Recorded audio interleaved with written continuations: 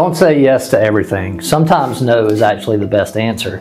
I'm Joel, this is Chase. Welcome back to the Williams, Elleby, Howard and Easter YouTube channel. Today we're going to talk about how you can get yourself into trouble by saying yes to too many things. Now, yes, this is a legal video and we're going to talk about this in a legal realm, but it really applies to many different aspects of life. But you know, the first thing that comes to mind for us as lawyers and business owners is when you say yes to every potential case, then you can find yourself just stressed out, anxiety, overworked, stretched too thin, all of that kind of stuff. You agree with that? Yeah, absolutely. And, you know, a lot of times we help people every day. And me specifically, like, I always have the inclination, I want to help everyone all the time. Anytime you get a case, like, you want to do everything you can to help. And I think it really is like a learned skill to really just have the confidence and knowledge just to say, hey, I'd love to help you, but I can't, can't take all the cases, because that's, well, our firm, that's just not really how we operate. But yeah, having the, I guess, courage to say no is very, very helpful. Yeah, and especially like if you're a lawyer and you know you're not the best fit for that person. Mm-hmm. Yeah. And it could be that you're not the best fit because it's not your area of expertise. It could be you're not the best fit because you're already overworked and you don't have the time to allocate to that case. Mm-hmm. It could be for a myriad of reasons, but if you're not the best fit, don't be afraid to say no, because usually when your gut tells you to say no and you go against that and you say yes, you end up regretting it later. Yeah, it's also, the case not being the right fit for us, but even the potential client not being the right fit for us too. There's a lot of times you just don't jive with someone. And especially when we do, when we're constantly, communicating, talking with clients, both ourselves and our staff and things like that. If it's just not a good match, you got to know when to say no, because it could be a potential that later on down the road, the relationship just sours even more. So. Yeah, that's a really good point. If you're interviewing lawyers, or if you're interviewing anybody to hire them in a professional capacity, if you don't feel like they're a good fit, don't be afraid to say no. Mm-hmm. Like, you might like the person, but you don't feel like they're the best fit for you, so don't be afraid to say no. Number two, from a legal perspective, there are sometimes, it's not very often, but there are times where a client will want you to advance a unethical or sometimes illegal position or a dishonest position in a case. And in those situations, I think you absolutely have to say no. Right. That kind of just goes back to the know who you're, from the plaintiff side, we're interviewing clients just as much as they're interviewing us, and just knowing when you're choosing to represent someone, if you feel like they're not going to be a good fit, you feel like they're going to want to do shady things, know when to say no. Know it's okay to just cut the relationship loose if you, during the initial interview, if you didn't, pick up on the fact that they're going to be shady or something like that, is having the courage to say, you know what, I'm done. No means no now, end that relationship and move on. Yeah, and even if they slip through the cracks and become a client, if you're in litigation and they want to ignore a court order, or if they want to do something that is not in their best interest and is going to harm their case, sometimes you just have to say no. And if they still insist on it, then say, look, I'm no longer the best fit for you. I'm happy to help you find somebody else to represent you, but I'm not willing to sacrifice my integrity to take that course of action. Yeah, absolutely. So another thing is, as lawyers, you would imagine we get asked questions all the time on things that we don't necessarily do on a day-to-day basis, and it's friends and family, right? So I'm not good at this because, again, I'm always willing to try to help and things like that. He's terrible at this. Terrible at it. But yeah, sometimes you have to say no to friends and family too. If they want, advice on something or to even ask you to do something, just know when to say no. Know when you're stepping out of your comfort zone and what you do, and know just not to do that. Yeah, and there's many reasons for that. It's for your own sanity and your own mental health and well-being, so that you don't get burned out. But it's also for your financial well-being, because literally as lawyers, we don't have a tool or a car or something to sell the public. It's our time and our knowledge. And so we have to figure out how to best allocate that time, and we need to be able to dedicate that to the people who are paying us. And then we need to be able to dedicate some of that time to ourselves so that we remain healthy, and then also to our immediate family who we love and who we owe an obligation to spend time on. And when you have people that it always happens the same way. Hey, I got a quick question. Do you have a second? Or Facebook message or email or whatever. Well, I would never go to a car dealership. Like one of Chase's best friends owns a car dealership. I would never go to him and say, hey, you mind if I have that car? Right. You know what I mean? Just toss me those keys. Yeah, it would make no sense to do that, because that's how he makes a living. He sells cars, he repairs cars and all of that kind of stuff. But for some reason, when people come to lawyers about that, they feel like it's an exception to the rule, and it's really not. So it's not that you're being rude or disrespectful, and sometimes maybe you do have the time to give a free piece of advice or something like that, but just don't get taken advantage of with it. And if you need to say no, say no. Yeah, I think another thing too, kind of in that same vein, is time, right? We get asked to donate time, all right? Oh, yeah. Time a lot.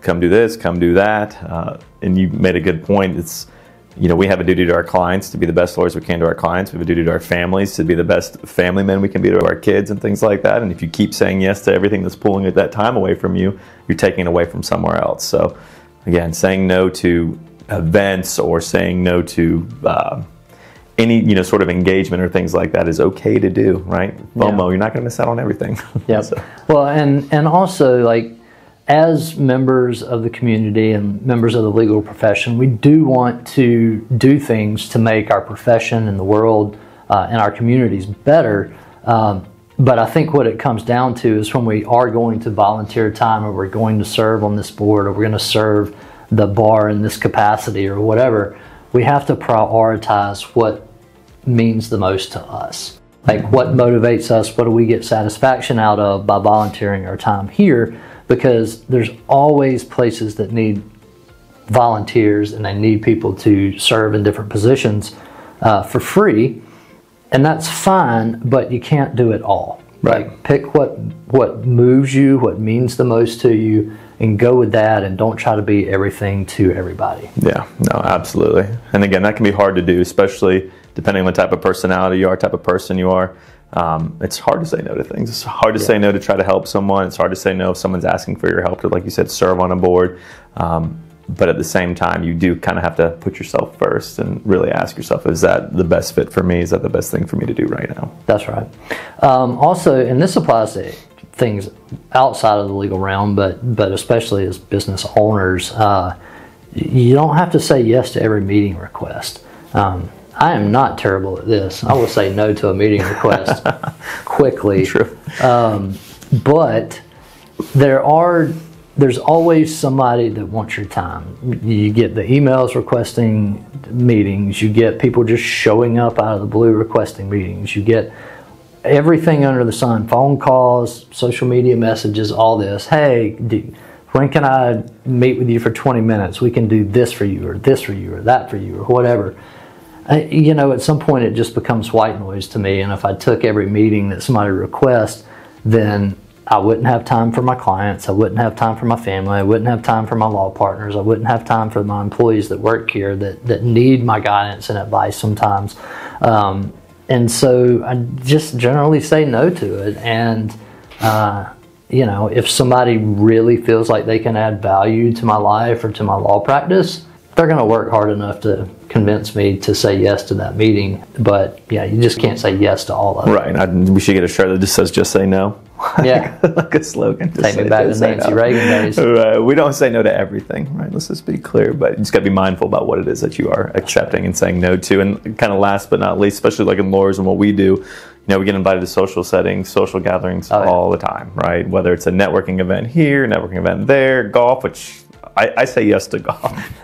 No, but in serious, you have to know when to not, or know when to say no to those events, because it literally could be every night of the week, or for weeks on at a time that you could be asked to go to these events. So, and you have to understand what you're walking into as well, because some social settings are they will align with your morals, your personal morals, your business morals, your preferences as to what you like to be around, what you should be around from a public's perspective in a business, and some things are completely not right. The opposite of what you personally want to be around, or what, even if you do personally want to be around it, stuff that you shouldn't be around professionally because you're associated with that.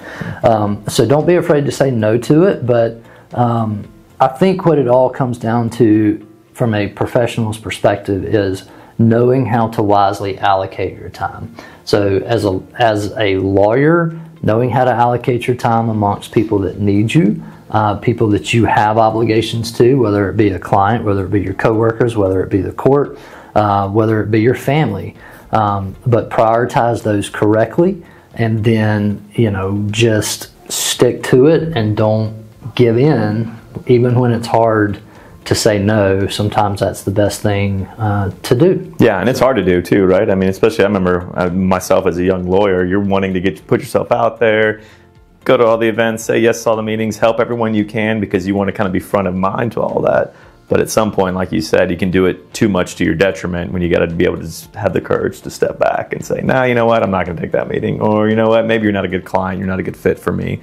Knowing that you could be potentially turning down business or turning down opportunities to make more business. So, yeah. And so I guess from a general public's perspective, when you contact a lawyer and they say no, or they decline your case or to, you know, move forward with your claim, don't take it personally because there could be a million different reasons for that. And if the lawyer's saying no or declines your case, it's probably better for you that they've had the courage to say no, because it will help avoid problems down the road. Because listen, there are a million lawyers in this world.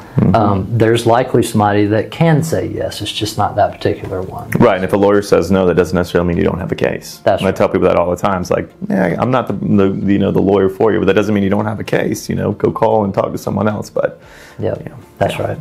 All right, cool. Well, we hope this video has been helpful to you. If so, give us a thumbs up, hit that subscribe button. Otherwise, we will see you next week for another personal injury video. As personal injury lawyers, we love what we do, and we're happy to share the experience we've gained in personal injury law. To help our family, friends, and YouTube subscribers, we've shared over 300 personal injury videos covering various injury topics.